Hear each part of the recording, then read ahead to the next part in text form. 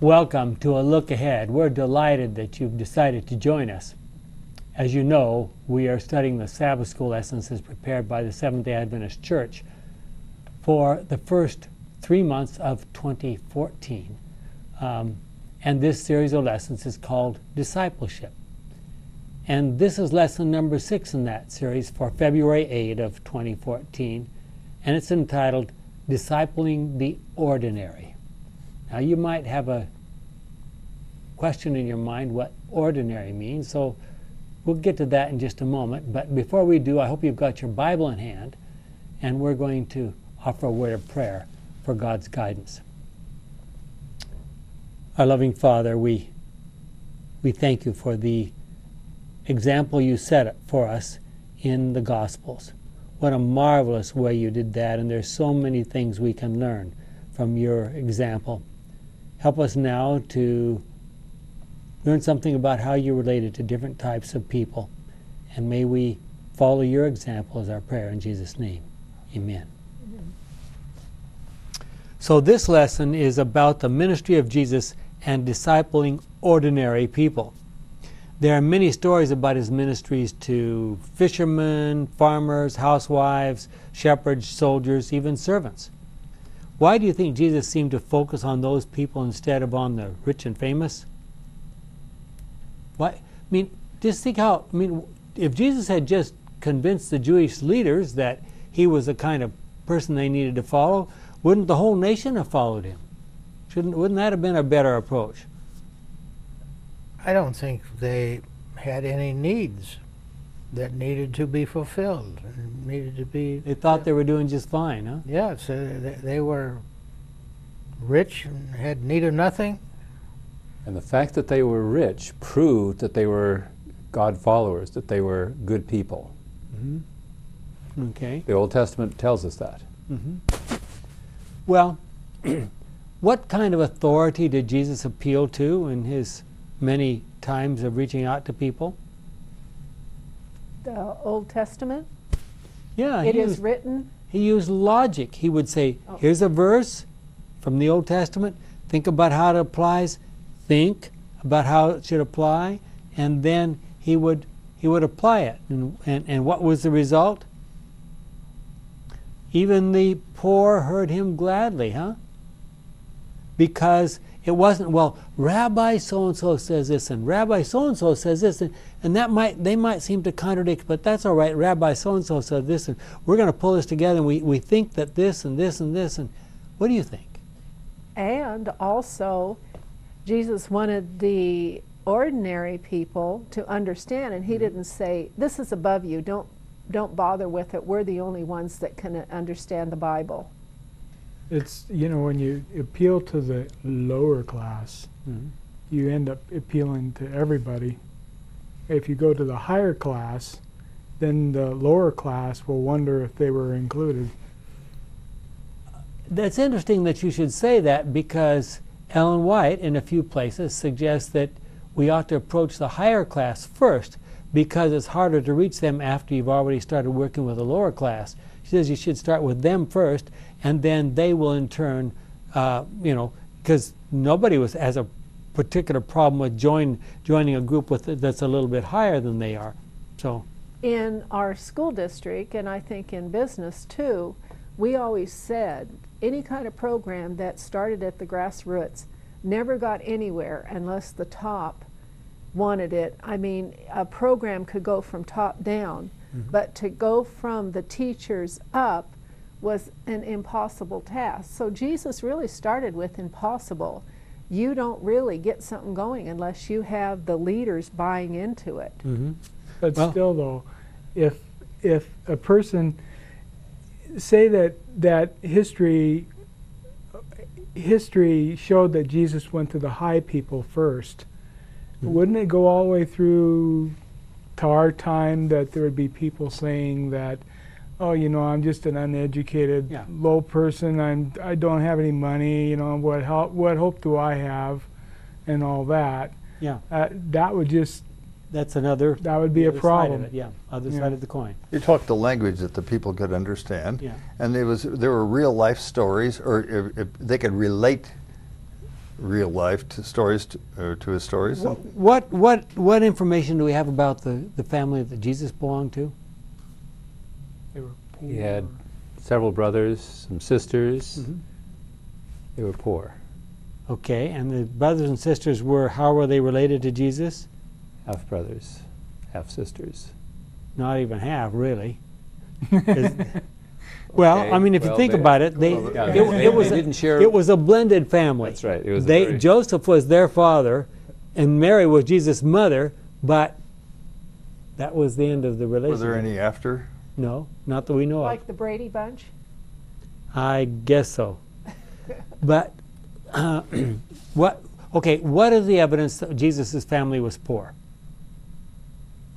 Didn't they bring a dove or something at a... When it came time, think about this, they brought the King of the universe to dedicate him at the temple, and they could only afford 2 turtle doves as an offering. And that was the lowest of low offerings? That's the lowest of the low offerings, yes. Okay, what else what else made you think that they belonged to a not so ritzy family? I can think of another thing that would... Born in a manger. Yeah, certainly his birth story, I mean, born in a stable and laid in a manger where they feed the cows and the donkeys, I mean, that's a... And Jesus had to work. He was a carpenter. Yeah. His father was a carpenter, which means he wasn't a rabbi. Okay, that's pretty clear, right? By the way, just to touch on the Old Testament background for this so that people know where this came from, look at Leviticus 12, verse 8. If the woman cannot afford, and that's talking about a woman after she's given birth, if a woman cannot afford a lamb, she shall bring 2 doves or 2 pigeons, one for a burnt offering and the other for a sin offering, and the priest shall perform the ritual to take away her impurity, and she will be ritually clean. So that's pretty clear, isn't it? They couldn't even bring anything except 2 doves. Wasn't there also some meal offerings, not even animal offerings? For some things you could bring flour. Yeah, that was for sin offerings. I don't think that was appropriate for a newborn boy. Well, so this comment from Ellen White: the parents of Jesus were poor and dependent upon their daily toil. He was familiar with poverty, self-denial, and privation. This experience was a safeguard to him. Think about our young people today. How would they respond to this? In his industrious life, there were no idle moments to invite temptation or play on their iPad. No, it didn't say that, did it? No aimless hours opened the way for corrupting associations. So far as possible, he closed the door to the tempter. Neither gain nor pleasure, applause nor censure could induce him to consent to a wrong act. He was wise to discern evil and strong to resist it. Desire of Ages, page 72. Well, it really is beyond our comprehension to think that the creator of the entire universe would choose to become a human being, and not only that, but also to be born as an infant in a stable, laid in a manger, and so forth. It's just, I just can't take that in, really. People that believe in reincarnation, they never say they're going to come back as someone poor. They always think they're going to come back as something better. Jesus came down here and was born in a manger. Mm-hmm. Well, there's 2 stories that this lesson focuses on considerably. The first one is found in John 2, verses 1 to 11. Let's take a moment. This is a familiar story. Again, 2 days later, there was a wedding in the town of Cana in Galilee. Jesus' mother was there, and Jesus and his disciples had also been invited to the wedding. When the wine had given out, Jesus' mother said to him, "They have no wine left." Why do you suppose she's concerned with that, and why did she ask Jesus? Is she the wedding coordinator? Well, obviously it was the family wedding. There clearly were relatives. And so they felt responsible. I mean, what happens if you run out of, the major drink and right in the middle of the celebration? That's not too I think in context, though, didn't Jesus first leave? And this he'd is the gone. first time that he's come back to see his mother Mhm. after he left for the first time on his missionary, Right. his Ministry. ministry. So she might have got a clue right there that something could happen here. That's a possibility. Well, it's strange that she would say to Jesus, they have no wine left, as if she knew he could do something to correct it. Now, yes. But she may have been in the habit of going to Jesus to fix whatever problem she had. That's what I think is the major story. I mean, Joseph is dead, and Mary has just gotten to the place where, I mean, any problem she has, she mentions it to Jesus, and he figures out a solution. So, I mean, what does she do when they've got no wine? And well, ask Jesus. He'll figure it out, right? So this was a request that was probably doable by anybody? No, not doable by anybody, but I think she just had gotten to the place. You think it was a big habit. You don't think she was frustrated because all her life she's had this Messiah that she knew about, that was born by no father, that was told by the angel what he was going to be, and he finally left and he came back, and she knew that something could happen at that point, finally? I don't think she had the foggiest notion that he was going to make 300 gallons of wine. But he knew who he was. Oh, yeah. He was special. See, the next sentence is, Jesus says, you must not tell me what to do. So he interpreted, they have no wine left, as an order from his mother. Yeah. Yeah. My time Okay. has not yet come. And what does his mother do? Now that she's told Jesus, she says, okay, he'll figure it out. Just turns to the servant and says, do whatever he tells you. Well, it turns out that there were 6 stone jars sitting by the door. And what was the purpose of those jars? Ceremonial wash. They were places when you walked in, came into the house, if you came back from the market, you were expected to go through a fairly elaborate washing process because you might have come in contact with the Gentile down there at the market. And these were large water bottles. And so how much water was in those bottles? You remember? It was like 50. No, You're I don't. covering it. says large enough to hold about 100 liters.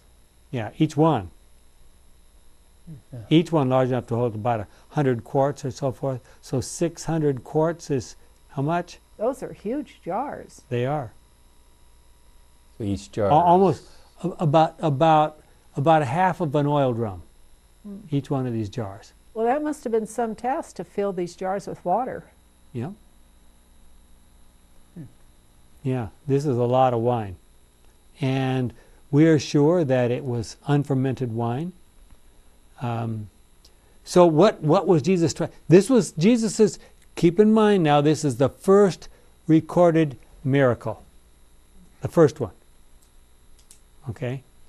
Now, if there was something that happened before that, but John specifically says it was, well, look at the end of the story. He just says this is the first of the signs. They come way down here.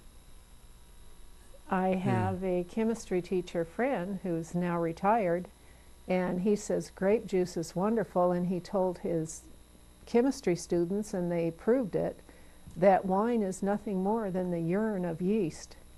Yeah, the alcohol is. The alcohol part is, yes. That's true. Says, so when you're drinking wine, think of what you're drinking. Yeah. Yeah. Well, here look at this. Verse 11, Jesus performed this first miracle in Cana in Galilee.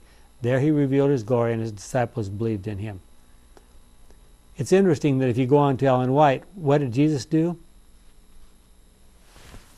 They turned around, he was gone. He had disappeared. And so now the disciples had to say, well, everybody turned to them, what do you know about this guy? How did he do this? And so what did they have to do? They had to witness. Okay, the other story is found in Matthew 15, verses 32 here, and I'm all of a sudden...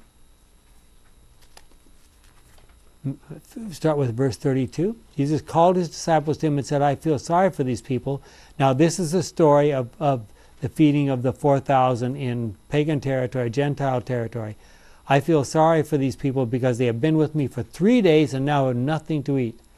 I don't want to send them away without feeding them, for they might faint on their way home. The disciples asked him, Where will we find enough food in this desert to feed this crowd?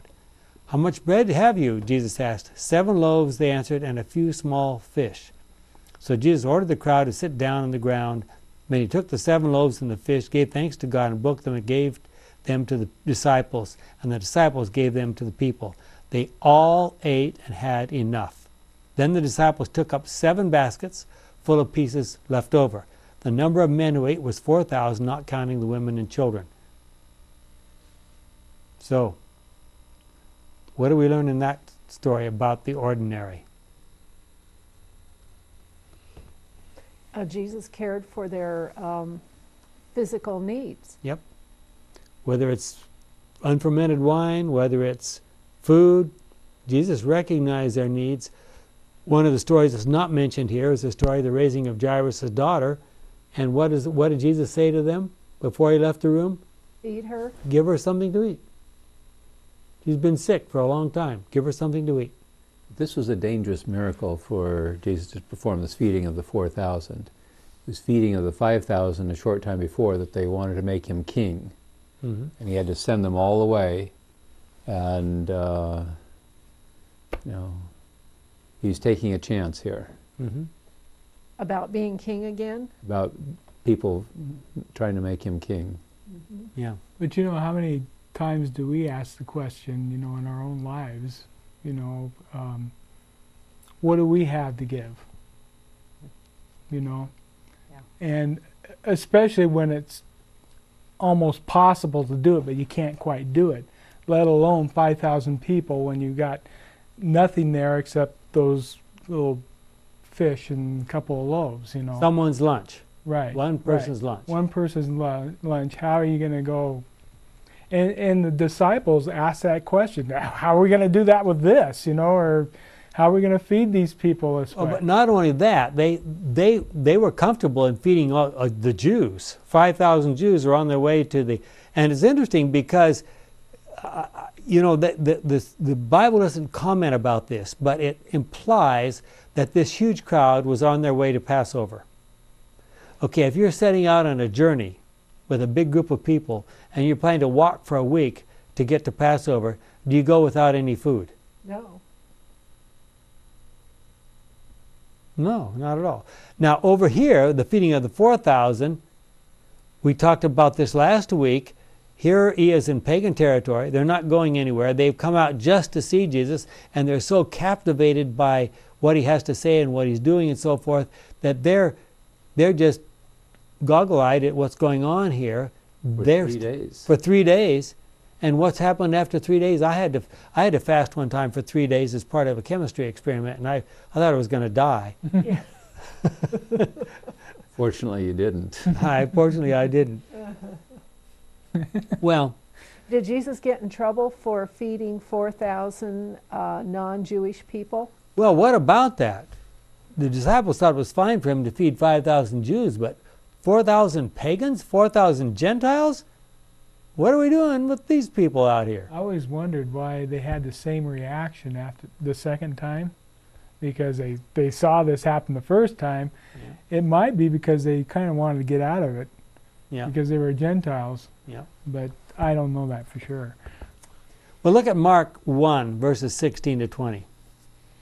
As Jesus walked along the shore of Lake Galilee, he saw 2 fishermen, Simon and his brother Andrew, catching fish with a net. Jesus said to them, "Come with me, and I will teach you to catch people." At once they left their nets and went with him. He went a little further on, saw 2 other brothers, James and John, the sons of Zebedee. They were in their boat getting their nets ready. As soon as Jesus saw them, he called them. They left their father Zebedee in the boat with the hired man and went with Jesus. Now, they have had to have known about Jesus, because just to have Jesus come up and say, "Come with me." So, Okay, so what do we know about the history? This is a good year into their partial association with him. Oh. Okay. To begin with, there are many who believe, many scholars believe that James and John were actually cousins of Jesus. There's no proof of that, but there's some hints at it. So that may be. They may have known Jesus from the time he was a small child. We don't know. That one, maybe. I'll just say a maybe. But who were his first disciples that he called right after the temptations in the wilderness, after his baptism, the temptations in the wilderness? Who? Peter, Andrew, James, and John. Well, and Philip and Nathaniel, so forth. And when was that? Do we know the dating? That Jesus' baptism happened in the fall of AD 27. He's now beginning his Galilean ministry in the spring of AD 29. A year and a half has gone by, and they have followed Jesus, not consistently, but some here, some there. Sometimes they're with him, sometimes they're not with him. And they're not quite sure what to make of him, because they realize he has incredible powers. He can do miracles, he can do all kinds of things. And they know about his charisma and so forth like this, and they know perfectly well that if he would just announce that he was going to be the king of the Jews and do what the Jews expected the Messiah to do, he would be king just like that. They knew that. And what had happened, a year and a half had gone by, and where was Jesus? He was still walking by himself along the Sea of Galilee. They had just about given up on Jesus. His ministry hadn't taken off like they expected. And why not? He prevented it. That's right. He specifically prevented it. And they couldn't understand that. Well, as Jesus walked along the beach, what do we know? And now I'm cheating by bringing in material from Ellen White. He's walking along. It's early in the morning. He's walking along the beach. And and what are these disciples doing? Now, they're not disciples yet, officially. They'd been fishing all night. And what happened? They caught nothing, and so now they're cleaning their nets Okay. and And kind why of are listening. Why are they out fishing? Because they've given up on Jesus, according to Ellen White. They were just about to say, as much as we believe in this guy, he doesn't have his act together. Well, And so- nothing's happening. Nothing's happening. Not what they wanted. Yeah. What they wanted was not happening. Right. Okay, I guess that's a better way to say it. So now Jesus he comes along the beach, and pretty soon there's a big crowd gathering. And what's Peter and Andrew and James and John doing? They're cleaning their fishing nets From the night before. from the night before. How much have they caught? Nothing. So now they're choosing between, would we want to follow Jesus, or we want to fish all night and get nothing? And it also says in there, reading your notes, Yeah. they were talking about what would happen to them if they joined the ministry of Jesus, because John the Baptist had recently been arrested, imprisoned, and maybe had his head chopped off. Jesus left his ministry in Judea and went to Galilee because John was imprisoned. It was a little while later that his head was beheaded. But And look what happens to you when you follow Jesus. yeah, exactly. This could be a dangerous sport. Yeah. So it looks like this beginning ministry wasn't just a fall off the log type of No, thing. not at all. You know. These people had known Jesus very well already. Mhm. So Jesus, what happens to Jesus? He starts talking because people are following. He starts healing people, I'm sure, and then pretty soon he's talking to them. And pretty soon they're crowding him, and like almost, you can imagine, here's a bunch of people trying to push their sick up, heal my guy, heal my guy, heal my guy. And Jesus is being pushed right into the water. So what does he do? Gets on a boat. He climbs into Peter's boat and says, could you push out a little bit? So he did, and so now there's a semicircular kind of a thing on a hillside going up from the lake, and so Jesus has a sort of natural amphitheater, and he's talking to the people, and it's very convenient. And now he's in a boat, so they can't interrupt him with trying to get their people healed all the time, and so now they're listening. And so it goes on for a while, and then what happens? Lower your nets. Peter and Andrew are still cleaning their nets, as far as we know. James and John up the edge of the lake a little bit, within distance, I'm sure. They were also still cleaning their nets. Why weren't they there trying to help Jesus? They had nets that needed cleaning. And they weren't sure they were ready to follow Jesus. Yeah. And so what does Jesus do? Convinces them. He tells them he to convinces them, yeah. put their clean nets back into the water to try to catch some fish. And they thought Jesus was nuts. Okay. So now they're out there with their nets, apparently, a little way offshore. And Jesus says, in the middle of the day, bright sunshine, here's these big heavy nets. And Jesus says, put the nets into the water. And you never fished in the bright day sunlight, huh? The fish can see the nets. They're not stupid. Okay. Uh-huh. See? And what happened? They filled their IRA account. Yeah, right. The catch was unbelievable. They couldn't hardly pull up the nets. There were so many fish in them. And what do you say about this carpenter who's telling you how to fish when you're a fisherman? Or maybe you think all the fish obey this man and swam into our net? Can you imagine Jesus saying fish swim into the net? Well, imagine today what might someone have said if that happened to them.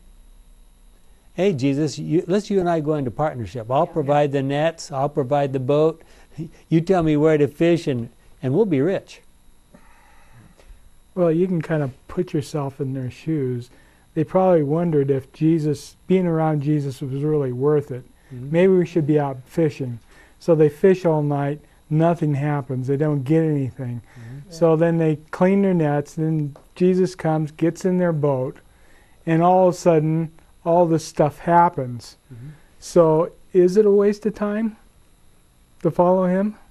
Well, obviously it isn't. no. Mm-hmm. It's very clear that And Jesus... that's why Peter fell down and asked for forgiveness, actually, Yeah, for even thinking the way he did. yeah. Mm-hmm.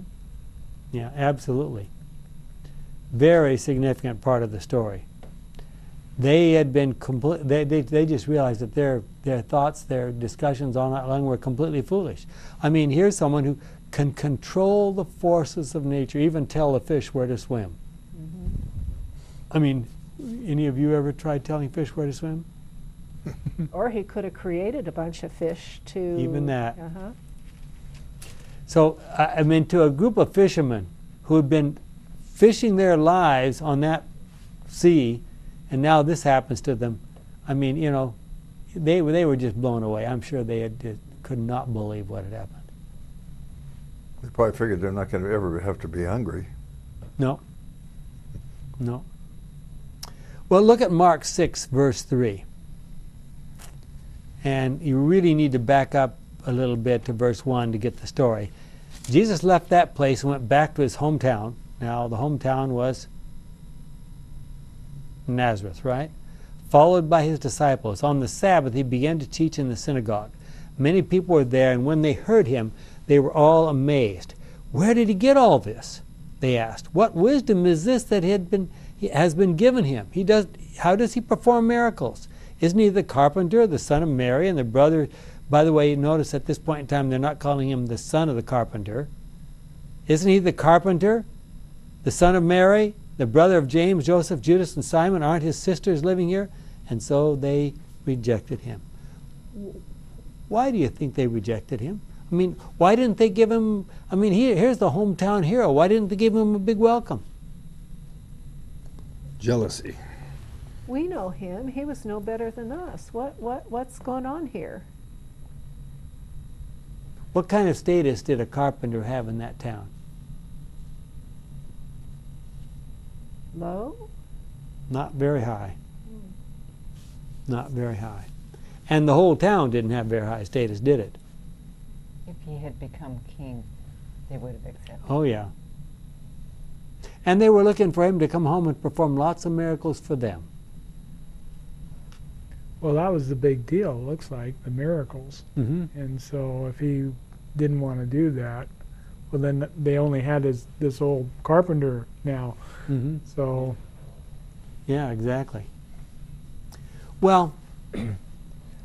Jesus eventually chose 12 disciples, or did he? 11. He chose 11. And who decided to join them? Judas. Judas. Jesus didn't actually choose Judas. He allowed him to join them. Is that all he chose? Or were there others who joined him? Look at Luke 8, verses 1 to 3, just as an interesting side light. Sometime later, Jesus traveled through the towns and villages, preaching the good news about the kingdom of God. The 12 disciples went with him. We know about them. And so did some women who had been healed of evil spirits and diseases. Mary, who was called Magdalene, from whom 7 demons had been driven out. Joanna, whose husband Chuza was an officer in Herod's court. And Susanna, and many other women who used their own resources to help Jesus and his disciples. So those weren't ordinary people. Those were some rich people. Yeah, and rich what kind of people?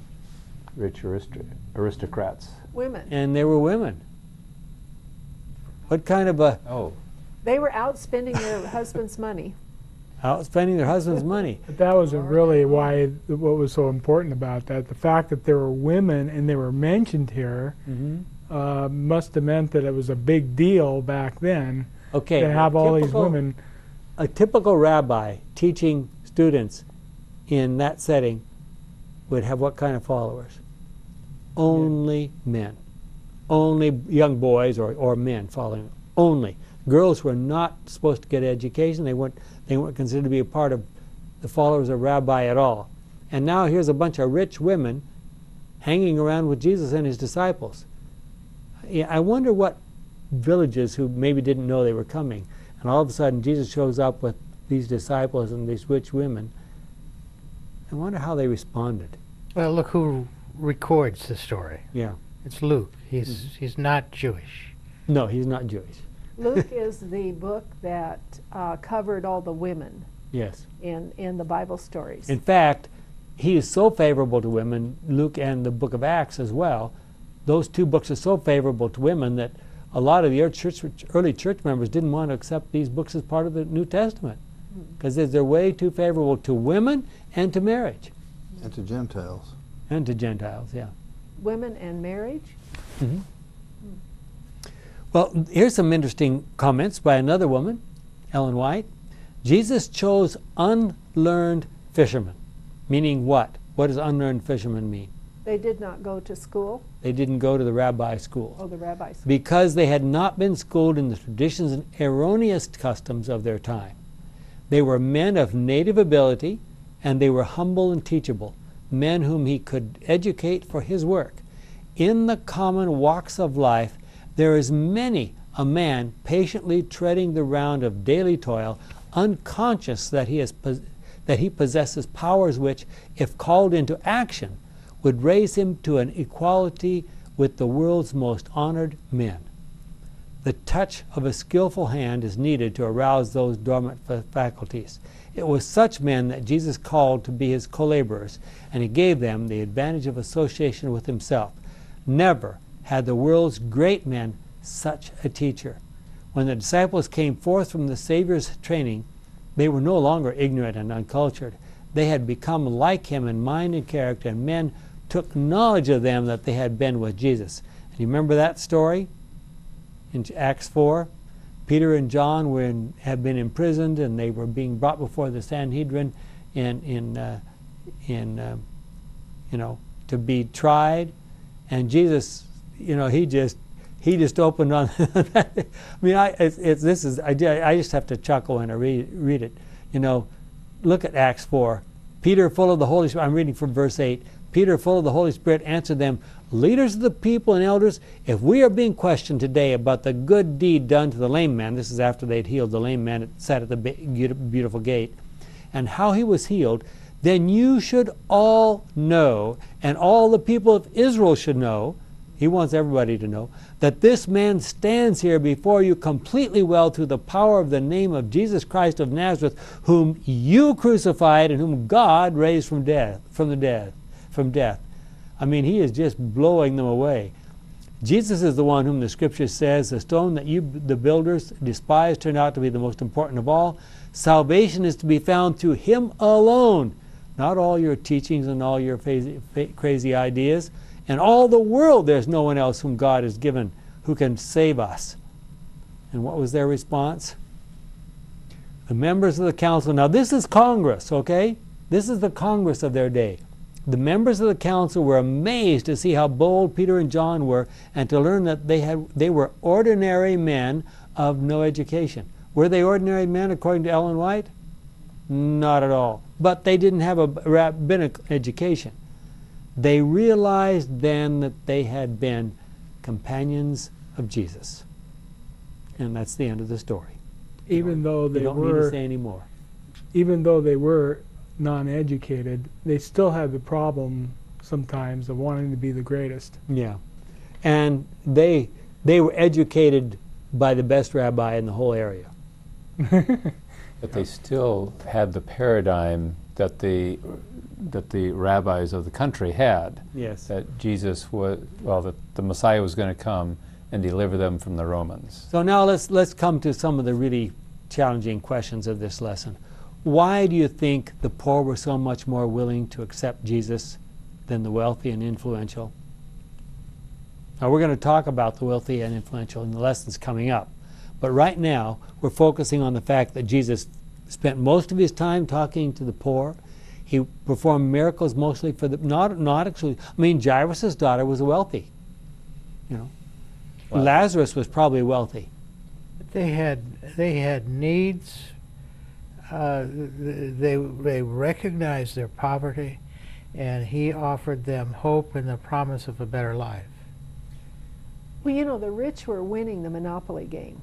Mm-hmm. And they didn't want Jesus to come and move their parts and upset Go to jail, the go directly to rules jail, of do not pass society go. that had put them in leadership. Yeah. And Jesus was kind of shaking up things. Look at Matthew 16. What happens here?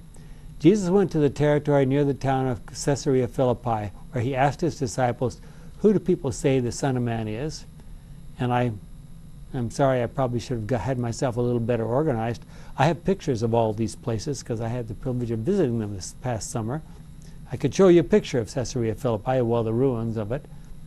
Some say John the Baptist, they answered. Others say Elijah, while others say Jeremiah or some other prophet. And why are they mentioning those people?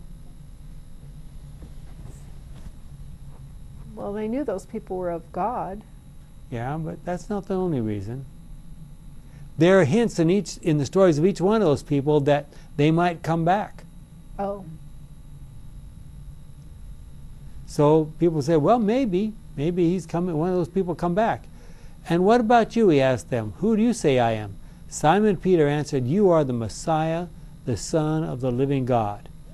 "Good for you, Simon, son of John," answered Jesus. "For this truth did not come to you from any human being, but it was given to you directly by my Father in heaven." How do you suppose that happened?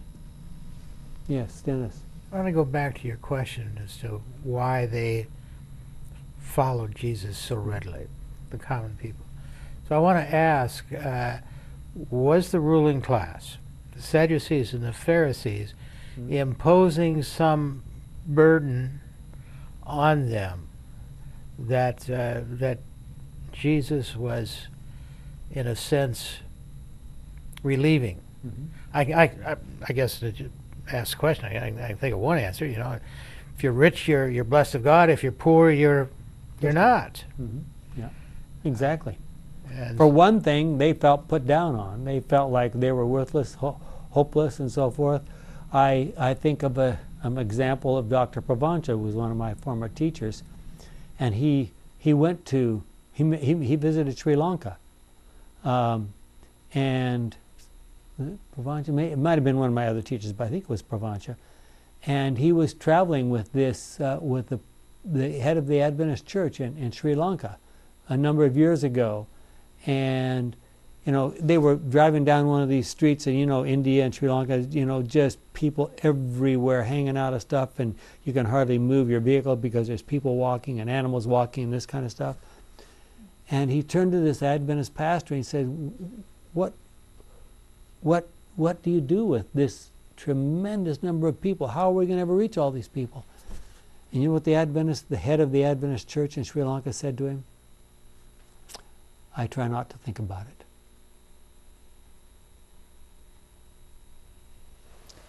Because it would be too discouraging. Yeah. Yeah. So Isn't he being paid to think about it? we kind of thought so.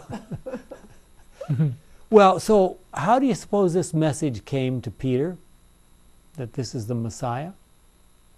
The Holy Spirit. Okay, but do you have Holy Spirit giving you ideas? Well, the Holy Spirit helps put things together in your mind. Okay. I mean, you can look at Jesus, what he's done in the past, and what you knew about the Messiah, and it could help you put it together. Mm-hmm. Are you saying that you have an answer for this? Well, I think of a later time in Peter's life when he said, Jesus, I'm with you, 100%, even if I have to die with you. Okay, so he could have just been saying something that he really didn't believe. I think he said something he didn't really understand what he was saying. It was way beyond him. I think the Holy Spirit was touched him. I think he was impressed right at that moment, and people do this quite regularly. People, they're moved by something and they'll say yes.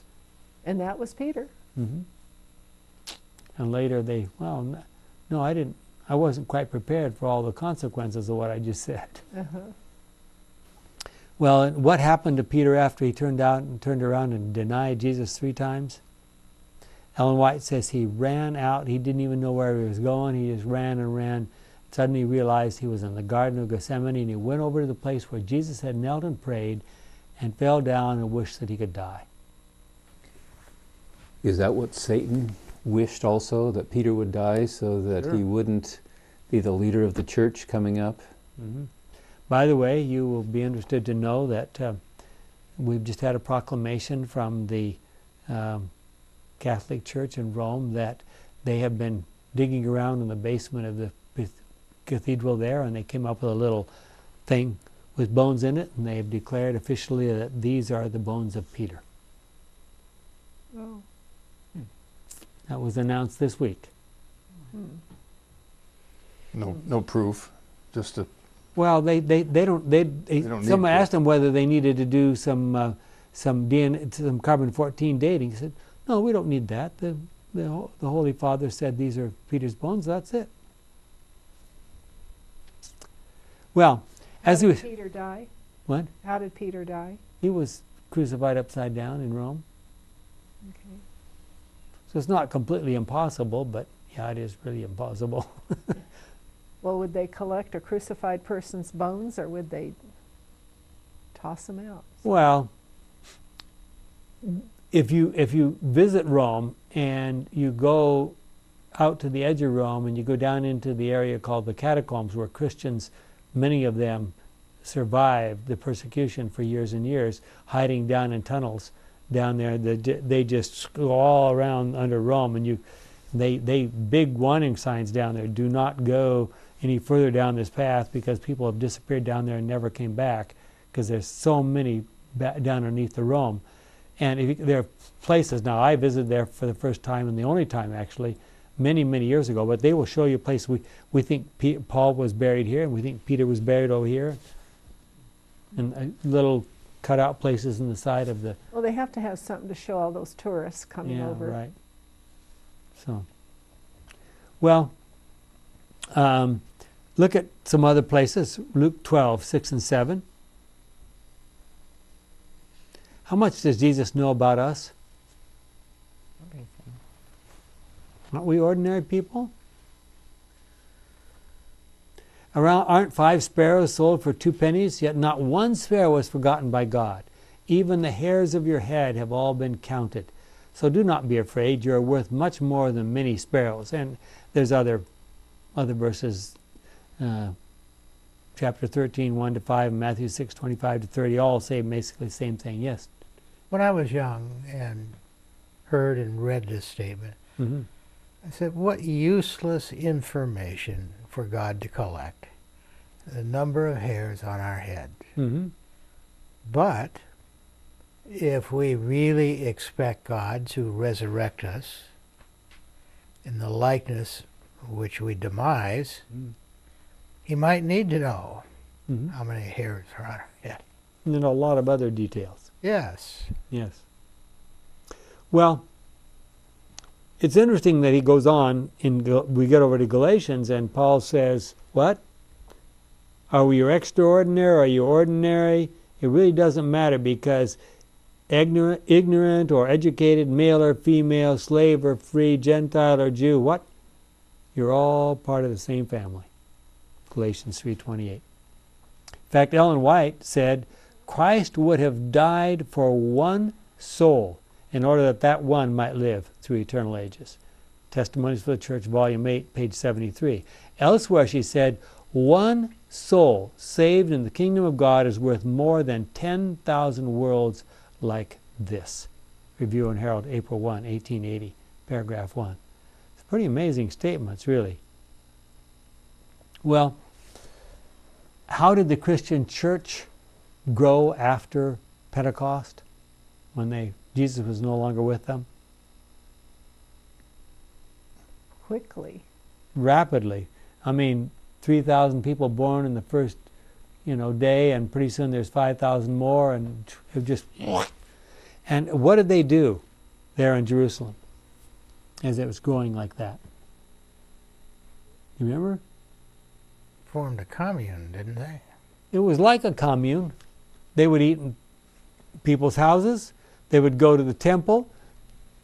When you walked in to the front door of the temple, well, there's actually two ways you could go into the temple, but in the main gate, the front of the temple, there was a long sort of porch that was partially covered there, and they just sort of commandeered that territory.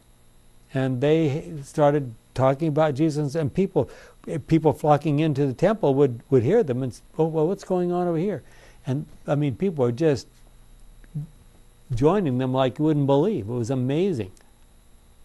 And like you said, they sold what they had, they provided food, and there were several reasons why it grew. Can you think of some reasons? For one, many of those converts had heard and seen Jesus and were impressed by his work.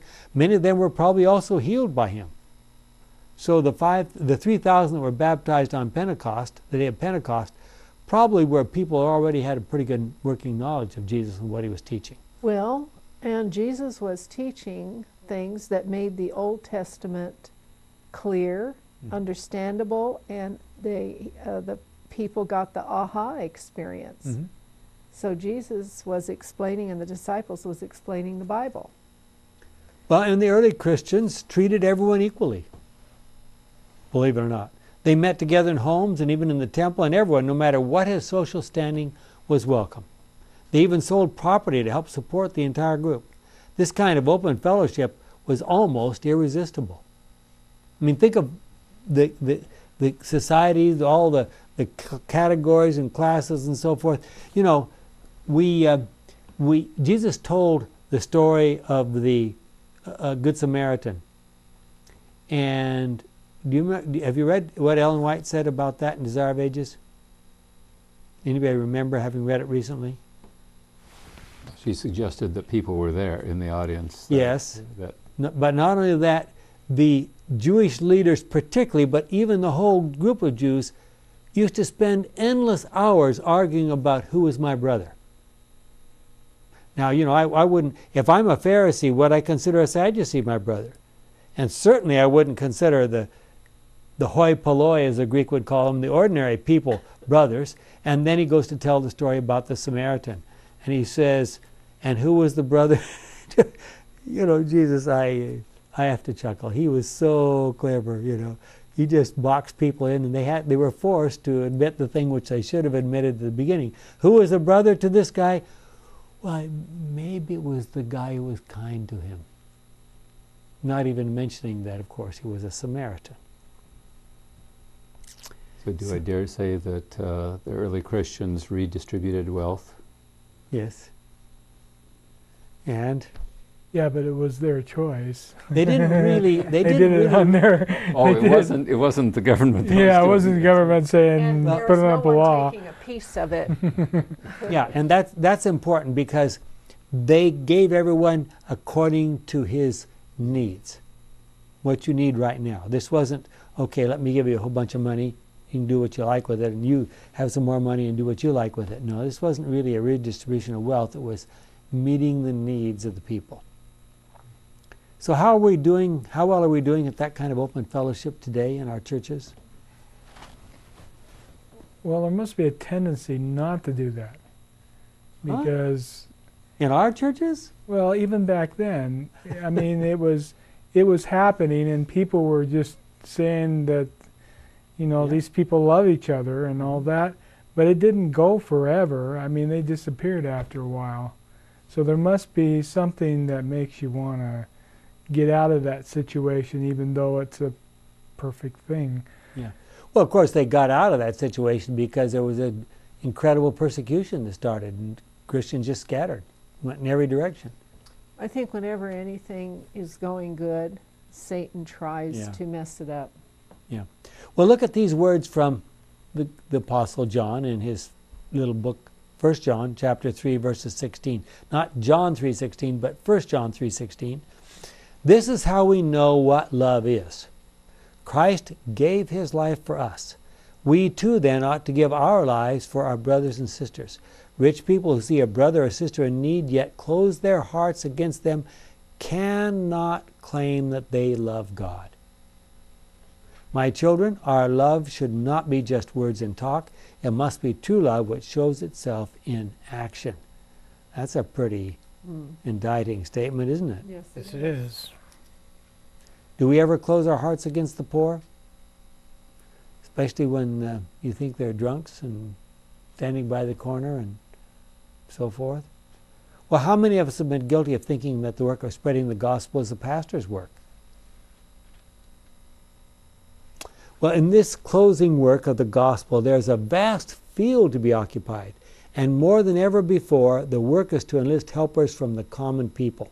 Would those be the ordinary? Presumably, huh? Both the youth and those older in years will be called from the field, from the vineyard, and from the workshop, and sent forth by the Master to give his message. Is that talking about our day? In the day of when Jerusalem was being rebuilt, Nehemiah was the one that finally got it rebuilt and finally got things going. Yeah. Now, was Nehemiah a common person? Well, He was a lay worker? he was appointed to a high position, but he originally was a slave of the king. Okay. So Nehemiah's will finish the work. The common people will finish the work. Mm-hmm. He was a slave of the Babylonian king. Yeah. Yeah. We're not certain of what his Jewish status was. Well, yes, we Yes, are. He yes, was he- appointed to be governor of Judea. The king said, you know, you need to get something done. You go back, I'm giving you authority. So even though they were a relatively small group of people back then, he shows up, he's the boss, according to the emperor. Well, so both the youth and those older in years will be called from the field, from the vineyard, and from the workshop, and sent forth by the Master to give his message. Many of these have had little opportunity for education, but Christ sees in them qualifications that will enable them to fulfill his purpose.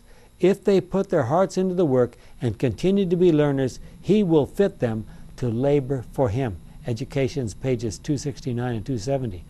You think that might apply to any of us? Well, it looks like that could go through a cross-section of everybody, even higher-ups, and even down to the lower poor person, you know. You certainly need the rich people because Jesus' grave was donated by a rich person. Yeah, but he didn't use it very long. He just loaned it. He just borrowed it for a little while. Well, what did Paul say about how we should relate? Look at, this is Paul's comment to the Corinthians. Now remember, this is 1 Corinthians 1, 26 to 29. Now remember what you were, my brothers and sisters, when God called you. From the human point of view, few of you were wise or powerful or of high social standing. God purposely chose what the world considers nonsense in order to shame the wise, and he chose what the world considers weak in order to shame the powerful. He chose what the world looks down on and despises and thinks is nothing in order to destroy what the world thinks is important. This means that no one can boast in God's presence. Does God still want to do that? That seems to be God's method of operation. He loves doing that. Well, in our world today, think about the world around. Think about the world we read about in the newspapers, what we watch on TV and so forth. What's the general attitudes of the educated and the worldly wise? They know it all. Well, not only that, what's their attitude about important subjects that we think are important? They believe in evolution. Basically, they you know, the ones who consider themselves to be very well educated, the scientists, a lot of them, not all of them, but a lot of them think that if you've got any smarts about you at all, you have to be an evolutionist. Yes. And not only that, a lot of them are turning to atheism. Yes. Atheism. Yes. And so what would they say about us? Poor ignorant people. Poor ignorant common people. Who's the guy that has the I can't think. He has Lou Gehrig's disease. The scientist that's so famous. Oh yes, Hawking's. Hawking's. Stephen Hawking? He said Christians who believe in something, an afterlife, are just afraid of the dark. That was his comment. So it's still true that a large percentage of the ordinary people in North America believe in the Bible. That, of course, isn't true in Europe, some other parts of the world. But some parts it is. And trying to reach out to less educated people of our generation, how can we be more user-friendly? Would it help to use an easier-to-understand translation, such as the Good News Bible that I use all the time, instead of the traditional King James? Now, I can understand the King James, but a lot of people can't. Yes. Are there any valid class distinctions in the Christian church? We do not want to eliminate pastors or elders or deacons, but they are superior. Are they superior in any way? And so forth. Well, you may think of yourself as an ordinary Christian. Nevertheless, you are a unique son or daughter of God, and God will find a way to use your individual talents if you just give Him a chance. God calls you and me and everyone at this table and everyone out there listening to a special challenge, to a special work that you and only you can do. See what you can figure out what that special work is. See you next week.